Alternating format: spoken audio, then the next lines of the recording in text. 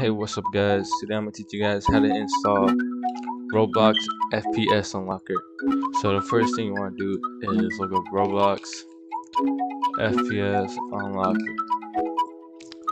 So after you go on this, you want to go on the releases 13 or whatever one it currently is, and you want to download this version, the newest version. So press the download here button, open up the file location. Fucking piece of shit. Just like that. Extract here, and as you can see, we have Roblox FPS Unlocker here. So we're just gonna run that,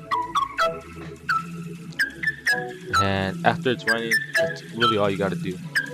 So now we're gonna hop onto Roblox.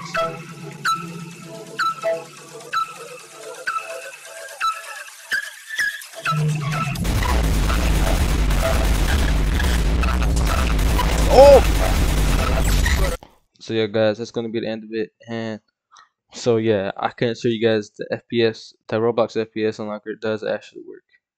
I guys, see y'all later. Goodbye.